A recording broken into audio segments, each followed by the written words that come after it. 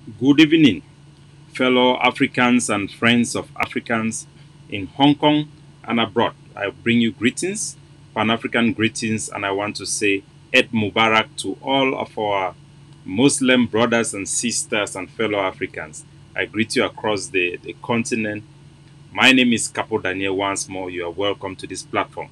This is a Pan African platform where we talk about Pan Africanism and we introduce Africa to Africans. And I speak Pidgin English, Pidgin Standard English. So if you are watching me with your Oxford Dictionary or with your Cambridge Dictionary, you are going to be very disappointed. We are very proud of who we are as African, and we decide to speak languages that have evolved around our areas where we grew, and that is just what I do. So you're all welcome. We are going to have a couple of issue addressed on this episode. Today we are going to talk about the fight that has happened in the red light district of Hong Kong in Wan Chai, where some of our African ladies who are involved in the comfort business, they got involved into a fight.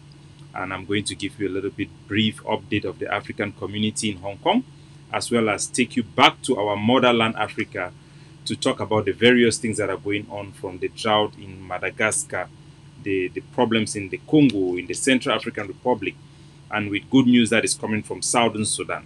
I'm going to give you that and much more, like we always do on this show. Just in case you're watching us for the first time, I want to apologize for having been out for so long. This is due to my other obligations, and I hope we'll find more time to bring up issues in this platform and address them.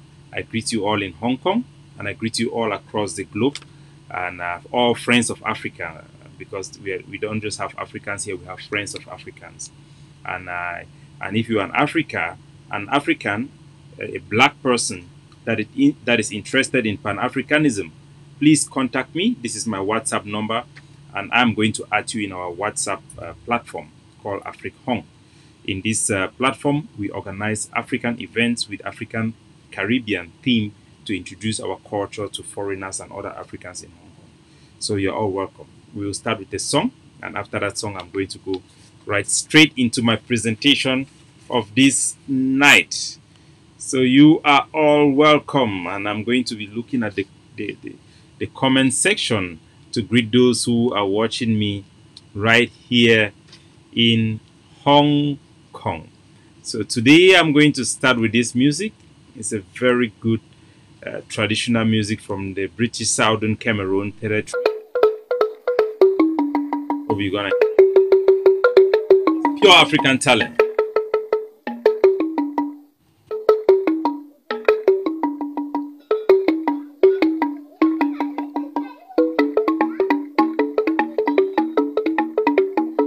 I greet you all. I take this moment to greet everybody. I can see my sister Domiona is online. I greet you, my dear sister from Madagascar. Today we are also going to talk a little bit about Madagascar, what is happening in Madagascar. So welcome, my sister, and all those who are going to be joining us tonight, and those who are going to watch us later on. You're all welcome. I can also see that Natukunda Arena is also online. I greet you all. And all those who are in K11, those who are in Team Chatway, and those who have visited Hong Kong, this is our great city, or in mainland China, I greet you all. And welcome to the show. You're all welcome.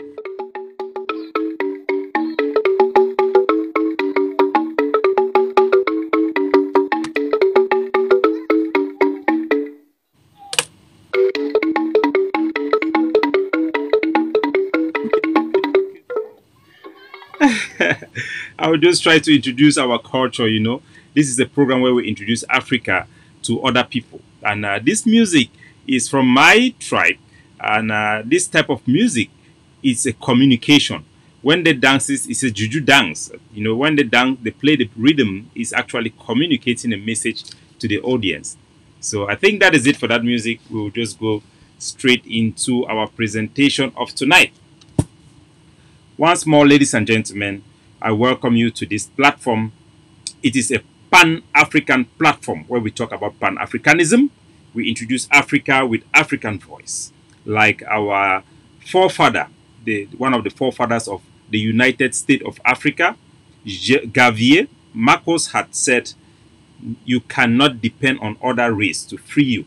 So we as Africans, we cannot depend on other race to free us from colonialism, new colonialism, or to help us to navigate our way from through emancipation.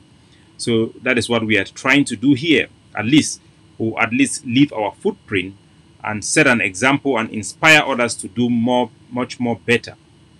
So ladies and gentlemen, we will start today in Hong Kong. You know very well in Hong Kong there have been some issues with fighting amongst our sisters here in Hong Kong. That is very, very sad. First, I want to talk about the death of one of our African sister who jumped out of the building, who purportedly jumped out of a building. I personally do not believe that that lady committed suicide, because we have met that lady a couple of times. For those who visit Timbuktu area, I've met that lady. She was constructing her house and investing heavily in Kenya. We don't believe that that lady would just commit suicide like that, and we don't expect or rely totally on Hong Kong police force to investigate. But this platform take that challenge to always go out there and make sure things are investigated. If that lady was a white lady or an American, we are sure the case would be on the media. The police will be investigating what really happened.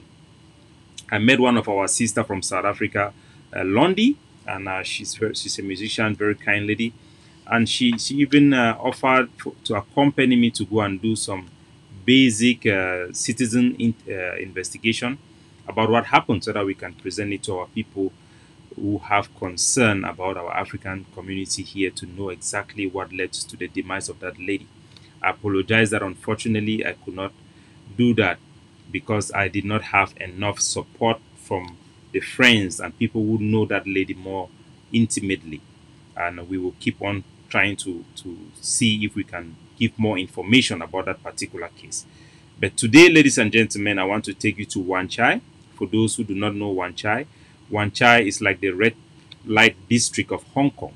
It's only second to Lai Kwai Fong. We had an incident of a video that is going viral of some of our sisters who were fighting there. I'm going to play that video, and I'm going to give you my comment regarding that particular video. I know some people do not like to be on TV, because this program is going to be shown on ACN internationally across the continent. It's going to be rebroadcast on that TV channel. So when you don't want to be on media, please do good things, and do things that are not going to put you on the public front, because whatever you do as an African in Hong Kong, you represent all of us. The things that you do out there affects the image of all Africans. We cannot just complain that people treat us in a certain way that we don't like, and we do not address the issues that we have in the public as well. So we are going to address this issue, and I'm going to play that video so that you watch with me what happened. It's a very, very, very sad video, very, very sad incident in Wan Chai. This is the video in question of the fight.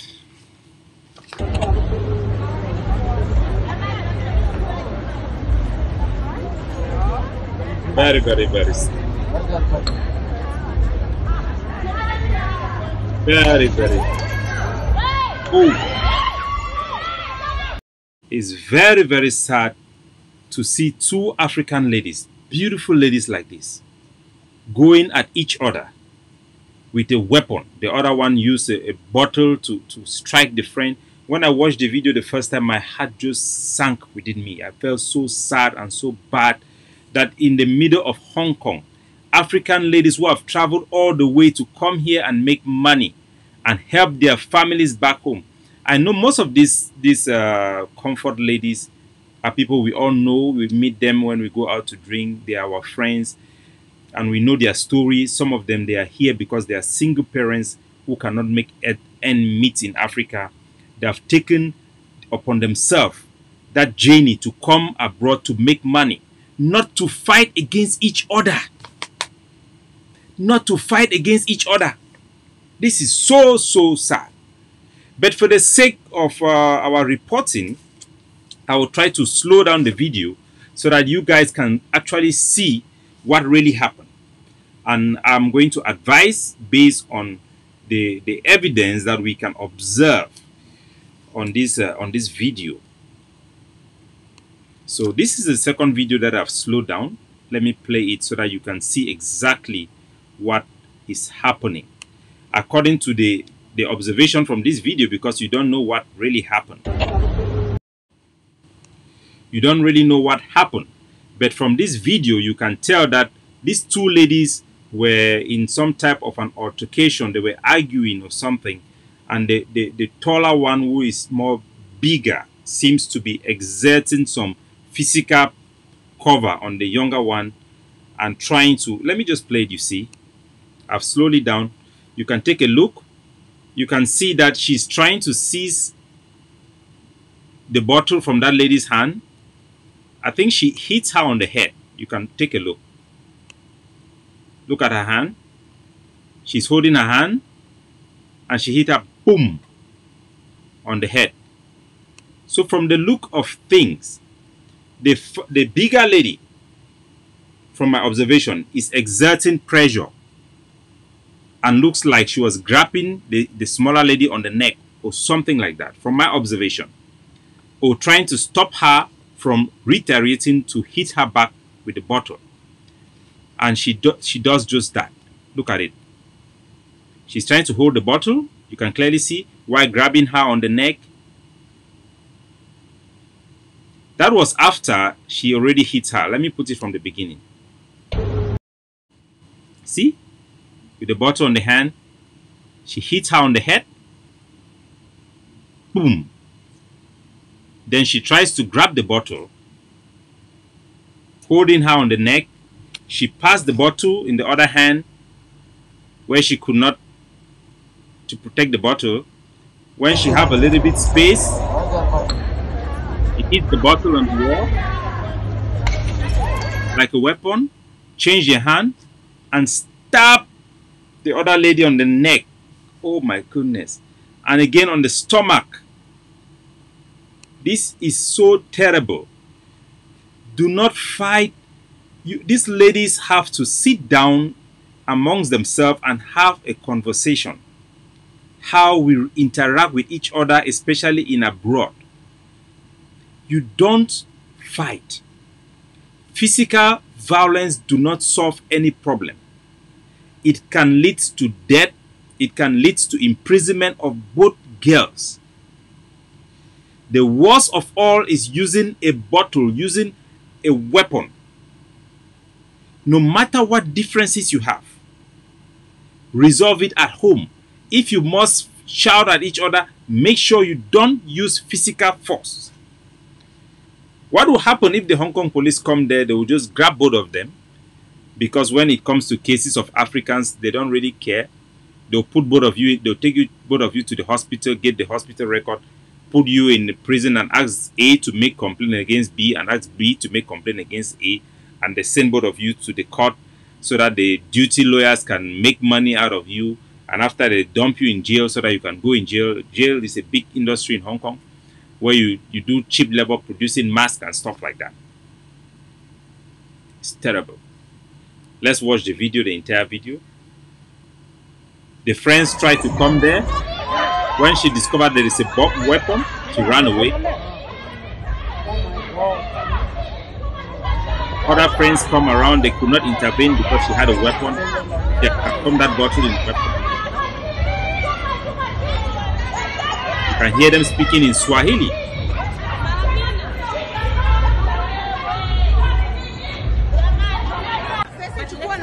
And you can look at blood. I have blurred the video.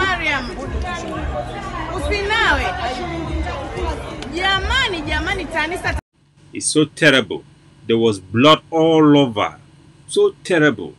Two African sisters who are probably friends, who knew each other's story. Comfort ladies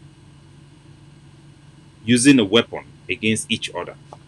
That is so sad.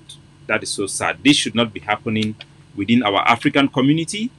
And we hope those ladies are going to have a dialogue and educate each other about how the legal system in Hong Kong works Because when you do like that, you just end up, both of you end up in prison, and nobody will win. It is so, so sad. We don't want to see that amongst us as Africans. We have suffered enough. We are coming from a continent where people expect a lot from us who are in the diaspora. These are not the type of images we want to send back home or we want to present to the world. That is very sad and it's unfortunate. So that is it about what is happening in Hong Kong. We are going to still come back to the death of that, our friend. There are a lot of good things that are happening. There is a new law now in Hong Kong that is really really aggressive towards asylum seekers. We are going to handle that subsequently. They have changed the law. They are demanding for immigration officers to have guns and stuff like that. Hong Kong should be taking its cue from our mainland China, where they are very, very hospitable. The Chinese government is host to thousands and thousands of refugees and asylum seekers, and they don't complain about it. Yes, we know our city, Hong Kong, is small and is congested. But we have to show hospitality. Hong Kong is benefiting enormously from the global market and from tourism across the globe. The small price we are called upon to pay as a city to host asylum seekers, refugees who are running away from problems in their home country, is not a big thing for us to be that harsh. It's so cruel. Anyway, I had called on my friend of the guy Innocent of African Center that we can work something out. It did not turn out the way I wanted, but it is what it is. That is something we could beat, but we have to collaborate better within our communities to handle things like this when they come up. Remember that Hong Kong is a democratic country. It's a democratic special administrative region. We do have democracy here. When I just came to Hong Kong 2003, there was a lot of racism. We worked with a lot of LegCo members, that is our legislative members of our mini constitution here, the basic law. We work with them. They receive us in the parliament, the LegCo. They interviewed us about the racism. We campaigned. We worked with SOCO and other organizations, and we spoke. They gave us audience, and eventually a law against racism was passed in the Hong Kong legislature, which is recognized by the Chinese constitution. So we could beat this thing, but there was no coordination amongst us who are community leaders and who are championing the cause of Africans here, and it just slid by like that. It's not good for Africans at all. I know that the Hong Kong immigration will say that 90% of asylum cases are rejected here. We believe the process is really not fair. And even Einstein would have his case for asylum rejected here in Hong Kong. So, ladies and gentlemen, let's continue. I'll take you now to Madagascar. We are hearing that this is the second year we are hearing of this drought that is taking place in Madagascar, and thousands of people are migrating north, running away from hunger and from drought. You know, Madagascar is an island. It's an island in Africa, in the southern part of African continent. And this is the second time. We did not expect to be talking about hunger in Africa in this 21st century, but it is happening in Madagascar because of global warming. Drought have hit this area. They don't have water. The conditions are really, really bad. I've watched some of the videos on the internet and from some of our Madagascan friends who have sent them to us. We pray for the people of Madagascar that they would overcome this hurdle and they are going to come out strong. And I hope they are not going to resort to borrow money and begging from the international community, because we believe Madagascar have produced enough engineers. They are hardworking people, and they are going to rebuild and fight this deforestation, which we believe it is the main cause of drought in Africa. So that's the sad news coming from Madagascar. We have two other videos from Congo and from Central African Republic that I want us to take a look. But first, I want to just bring this good news that we are hearing from South Sudan. after their war. You know, a lot of people have been considering South Sudan as a failed state. But we are so happy that the president of South Sudan, Salva Kiir, have dissolved the parliament. That follows the negotiation between both factions. And this dissolving of the parliament is a very, very good move. We hope it is going to give a chance for the opposition and the other rebels that have become the opposition to also file in their candidates, so that the legislature of South Sudan is going to reflect all the constituency of that country, and they are going to have democracy.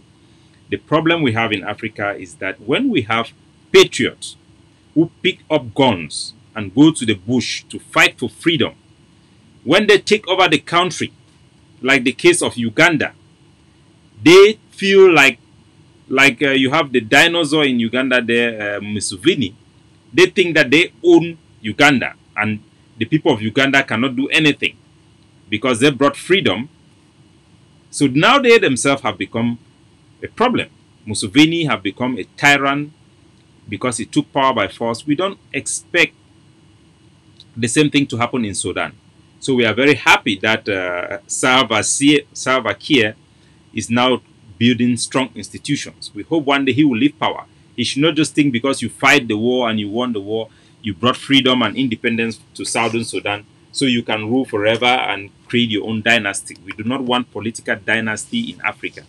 We hope and we wish that with this deal of a new election that will be coming up in Southern Sudan, this country is going to be built not on personalities or strong men.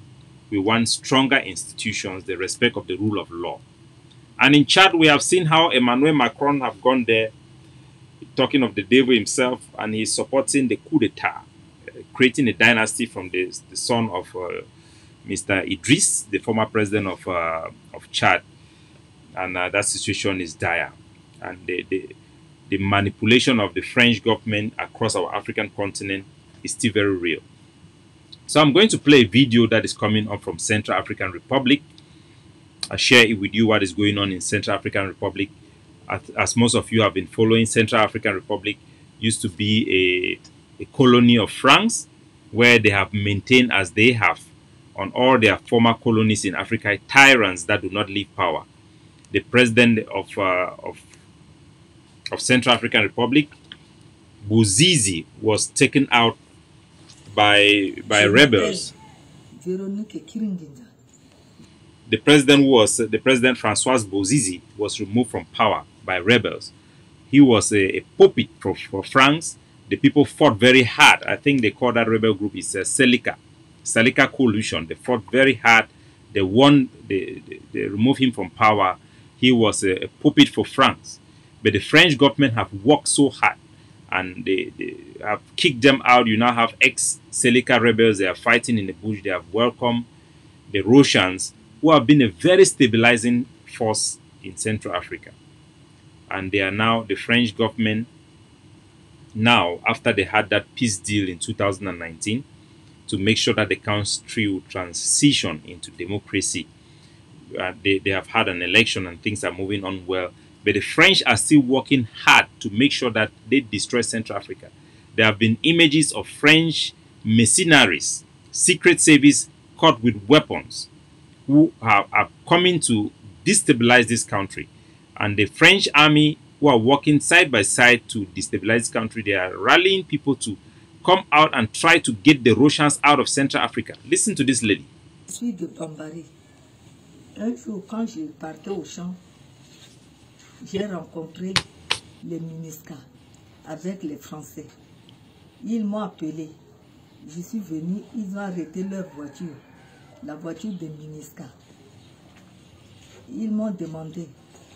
Je leur ai répondu que je partais au champ.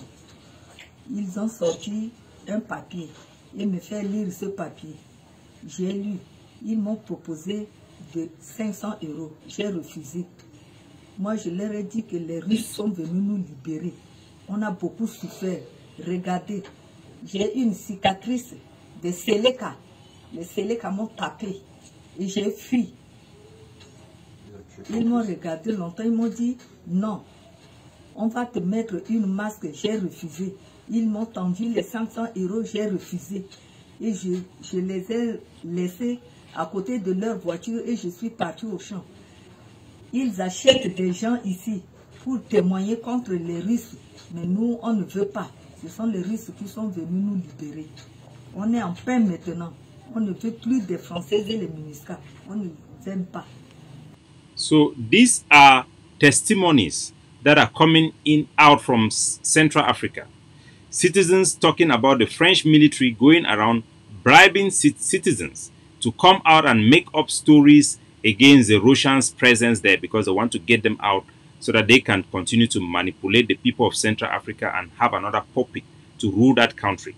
Remember that Francois Bozizé, who was a president and puppet of France, who have been ruling that country as a tyrant, after he was removed from power by the Seleka coalition, he ran into Cameroon and he was interviewed, and he said that the French people are running the country. He does not even know how much comes in and how much goes out.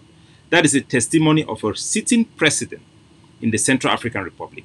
We have heard the testimony of the president of Chad who was killed, talking about how the French government changed the constitution of Chad to allow and force him to run for election against his own will, even when he make an objection. So these are the things that are happening across our continent, and we are seeing Africans being unable, despite their level of education, their human resources, to make any strive or develop politically. I'll take you to the Congos, which is even worse. This is worse. This is so sad that a continent so rich like Africa will have one of the most poorest people, relying entirely on international donors, become beggars. How did this happen? Let me take you to Congo, the Democratic Republic of Congo, which is the richest country on earth, naturally endowed, but yet its people are the poorest. Listen to one of the ministers of Congo, who is going to explain to you exactly why the people of Congo are so poor, and the mafia and manipulation of the international community, the multinationals, who are basically implementing the undercover policies of the Europeans in Africa. Listen to him. Il y a autant de Congolais qui vivent avec moins d'$1 par jour. Je pense que c'est la conséquence de mauvais choix ou d'orientations qui ont été dictées fin des années 90, début 2000, quand à la... So this is Lumimbi, who is a former minister of the Democratic Republic of Congo, testifying to the world what is going on.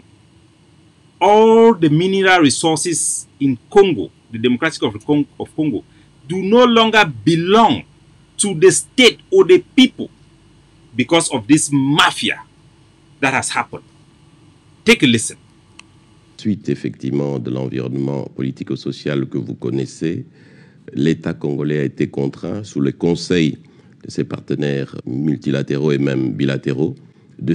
So, for those who do not understand French, because most Africans do not, I myself, I don't even like this English I'm speaking, but for the purpose of communication, we have to speak it. But remember, my English is not the European English, it is the Pidgin English, 100% Ambazonia Pidgin English. So, he is saying to those who cannot hear French that the state of Congo was forced. Let me replay it so that effectivement de l'environnement politico-social que vous connaissez, l'État congolais a été contraint, sous le conseil de ses partenaires multilatéraux et même bilatéraux, de céder la majorité des actifs miniers à des partenaires étrangers. So what he's saying, that on the advice, because of the war and all the hardship of the Congo, on the advice of the partners, the multinational and bilateral partners of the Democratic Republic of Congo's government, the government was advised, this is advice, you understand how they come and they advise you with a gun on your head, advised to cede, to give away the control of all its active mines to foreign company. Let's continue. Listen. Sous l'espoir que ça générerait des revenus comme je dis souvent, du lait et du miel pour le peuple congolais. Ce n'est jamais arrivé. On a envie de comprendre. Quand vous dites les partenaires multilatéraux et bilatéraux, c'est eux qui décident que le Congo doit céder ses richesses à d'autres. Qui sont ces partenaires multilatéraux? Fin des années 90, vous connaissiez la situation politique et sécuritaire du pays. L'État était financièrement exsangue. Alors, qui sont ces partenaires multilatéraux? Alors, c'est le FMI. So, even the journalist is asking. So, you are already saying that the international community will ask you, will advise you to give away your natural resources. Remember, copper, gold, diamonds, name it, they are all in Congo. The main ingredients of making mobile phones, that is like the raw cash, they are all in Congo. And they have ceded it to multinational companies. Listen. Politique et sécuritaire du pays, l'État était financièrement exsangue. Alors, qui sont ces partenaires multilatéraux? Alors, c'est le FMI, c'est la Banque mondiale. Qui décide de céder vos richesses à des entreprises? Qui conseillent, qui vous disent, vous, État congolais, vous n'avez plus les moyens financiers de maintenir et de développer vos actifs miniers. Nous vous conseillons gentiment. Oui, on sait comment on conseille. Voilà, de céder ça à des partenaires techniques et financiers internationaux qui sont spécialistes. So, the World Bank, these multinationals and all these bilateral companies are all partnering with the World Bank, asking a country to give, because they say you don't have money to mine. Have you watched those people doing the mine? They are basically working with bare hands. What type of investment do you need to dig mine in your own country? This is so stupid. But we know the mafia that they have had over these people. They use them to fight war. They help Kabila to become the president. So they come with this deal and they have to accept it. Selling away all the resources of your country. Listen. Et qui ont les moyens, ils vont développer ça à votre place. C'est l'erreur fatale qu'on a faite, qu'on ne devrait jamais faire dans nos pays africains. Donc aujourd'hui, à qui appartiennent ces mines-là? Quelles sont ces entreprises qui détiennent finalement la plus importante richesse de ce pays? Quand on dit que la RDC a exporté plus de 1 million de tonnes de cuivre et près de 100 000 tonnes de cobalt, c'est 5 ou 6 entreprises étrangères dans lesquelles, malheureusement, l'entreprise de l'État Gécamine n'est qu'un actionnaire minoritaire qui n'a quasiment rien à dire. Ah bon? Et donc, aujourd'hui, qu'est-ce qui se passe? This is so terrible. The people of Congo, come and listen to your country. Africans, come and listen to what is happening and think about how can people respect us if this type of things are allowed to happen and take place in Africa. The richest country, everybody have a mobile phone. Probably most of those parts are coming from the Congo. So 4 to 5 companies globally owns all the resources of Congos now, of the Congos now. Because the World Bank tell them to give their natural resources, their gold and mine to these foreign companies that are going to finance and help them to extract those mineral resources, and in return they are going to enjoy a profit of the taxation, and like shareholders gain some share. So listen to the worst part of this story. You would think that this will mean that they are going to cede it, they are going to receive some huge sum of money from this company, or at least the companies are going to come with huge sum of investment. No. These companies did not have a dime, or they didn't bring a dime to the table. Listen. Quand l'État était seul avec son entreprise Gécamine, seul dans le secteur minier, produisait près de 500 000 tonnes par an, et la Gécamine subvenait à près de 70% à tous les besoins budgétaires de l'État. Mais aujourd'hui, avec plus d'1 million de tonnes exportées, ces entreprises ne contribuent même pas à 17% aux revenus de l'État. Pendant 4... So hold on, before we get to that part, what he's saying is that previously, these mines were paying up to 60% of the country's budget. Right now, it is paying, they are exporting far much more than they were exporting before. But these same mines are now contributing less than 17%. that a deal which was supposed to benefit them, supposedly to benefit that country, have cut their GDP. A source of 60% of their GDP have been reduced to less than 17%. Listen. 20 ans, alors que nous avait promis des dividendes pour la GECAMINE, des impôts pour l'État pour nous reconstruire, rien n'est venu. Vous savez pourquoi? Parce que ces entreprises, elles ont pris nos gisements, elles sont allées les donner en garantie à des banques étrangères et elles ont emprunté. Au lieu d'amener des capitaux qu'on nous avait promis, c'est des prêts qu'on nous a amenés à des taux qui dépassaient 10% alors que nous savons qu'ils les avaient à 2 ou 3%. Donc, Jesus. The thing is, what shall we do? What shall the people of Congo do about this? Listen very well for those who did not understand French. They met these foreign companies who were supposed to, give this mining, all these mines, all these natural resources to this company, who were supposed to come and help them to develop this company because their country was broke. Their country got into contracts with these companies. Then these companies did not bring any dime. These companies then take those contracts, those mines, to banks and borrow and use that mines like guarantee to borrow money. Huge sum of money to come and invest in that mine. Loans that were supposed to be gotten for 2% were now borrowed for over 10% at the expense now of the Congo mining industry. So these companies already, they have a financial company that is going to be benefiting 10% of all resources, all minerals that are being extracted from Congo. Then the Congo state is now a minority shareholder of its own resources. It has lost even voice. That means the government of Congo do not even have a say. Jesus.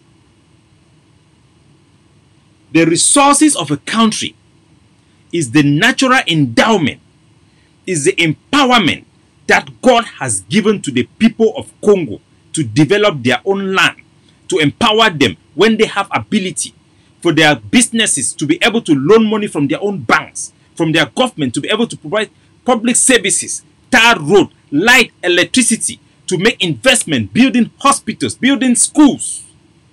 No doubt the children of Congo are all refugees, walking around carrying shit in white man country, begging other countries like refugees, and they are being disregarded, they are being insulted everywhere because their country have been mortgaged. Their government have gotten into contracts. Those contracts have been sold to bankers.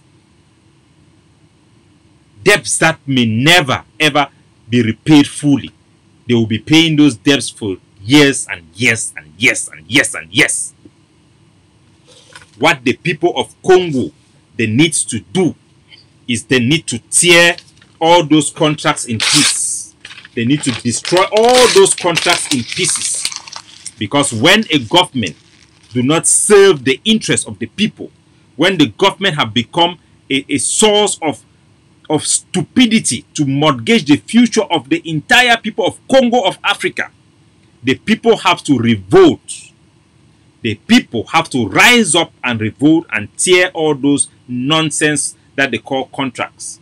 Of course, the international communities, the bankers, all these mercenaries are all involved. They are going to make sure that Congo will remain poor for the next 100 years. But the people of Congo, they need to rise up and revolt and make sure they take back control of this country.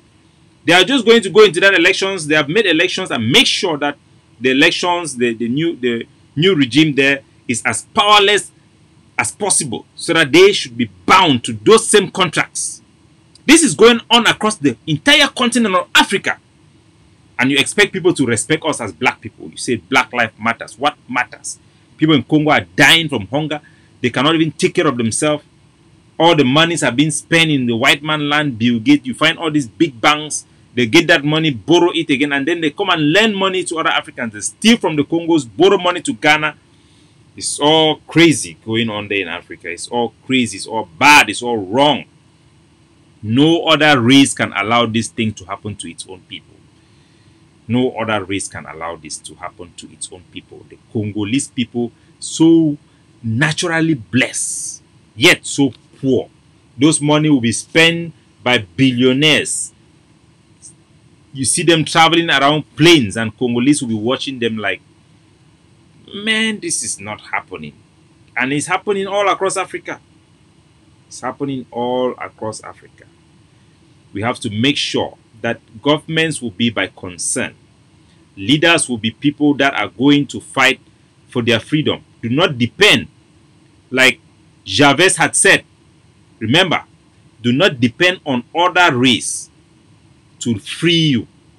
We as Africans, we the never again generations, we have to open our eyes and understand the international community, how things work. We need to rally ourselves. We need to campaign, raise awareness for our people to understand how they are being taken advantage of. The puppet government, most of them, they look for the most stupid people. Some of them carry these these titles called PhD, but they don't have anything in their brain. They are not patriots. They are not nationalists. They are not there working for the people. You need to look for people who love the grassroots, who come from the grassroots, who have patriotic spirit, who love the Congo people, who are there to sacrifice for the Congo people. Those are the people you have to look for. Where are the Patrice Lumumba? They have killed them all. A new generation must rise in Africa, in the Congo, that can take back control of the resources and make sure that those resources will be there for the people to enrich them, because that is theirs. And the Congolese people will be going around praying up and down, jumping, fasting, robbing cream, while they are being robbed in broad daylight. This is robbery. This is armed robbery. This is armed robbery. And it needs to stop. It needs to stop. You have seen how the Malians, I salute the comrades of Mali who have risen up, taken control of their government, of their resources. The French are crying. Mali is gone back to the people of Mali. They should stop all exploitation of the resources. How do they call this resource in Mali that produces nuclear weapons and nuclear energy? They have to stop everything and make sure that they can extract it by themselves and sell it in a fair price, so that us Africans, we can participate in the global economy positively in ways that can benefit our own people. That is what has to happen. And Africans have to spend time to think about what they really want, to look for leaders who have a vision. Who have a vision. Not those people who come with big sounding English, big sounding grammar, big certificates to come and exploit you. And you are there saluting, yes sir, yes sir. Our culture is being destroyed by assimilation. We self-assimilate. I've never seen a culture like this, a people like us. We self-assimilate, adopting white man language just the way they are. If Rwanda can abandon French for English, why can't they abandon French for Swahili? It means that we can do the same. We can do the same. But this is not tolerable anymore. It's not tolerable. We have to seek for an Africa where government is by consent, where the constitution matters. Look at what they are doing in Chad. The French government comes in Chad when there is a coup d'etat. The president is dead. The constitution stipulates the next in power is supposed to be the parliament, the head of the parliament. The French government supports the son, a military man, to take over the country. And all the whole African continent is quiet. When the patriots in Mali took over power, the whole African Union was shouting, oh, coup d'etat, coup d'etat. We are going to sanction Mali. But now Emmanuel Macron have spoken, and all the African leaders have run away and hiding their heads under the sand. Why are they not calling the coup d'etat in Chad? Why were they calling it coup d'etat in Mali? Where is the legal precedent?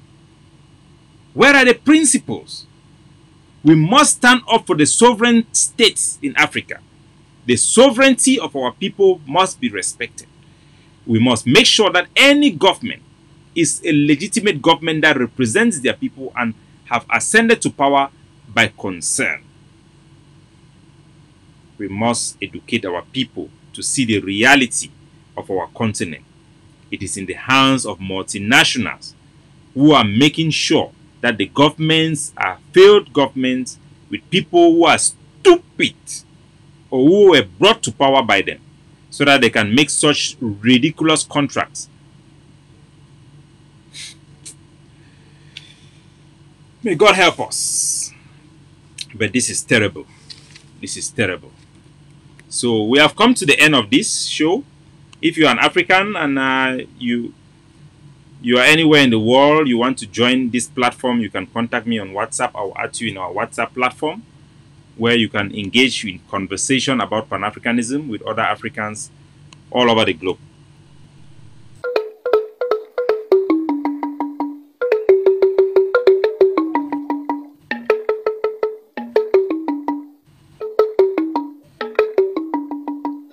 Wish you well. We'll continue to engage with our community here in Hong Kong and across the globe. Salute all of our Africans, Swahili, Tawabona, Bote, Marahul. Have a good night. God bless you. Keep the faith. Africa will unite one.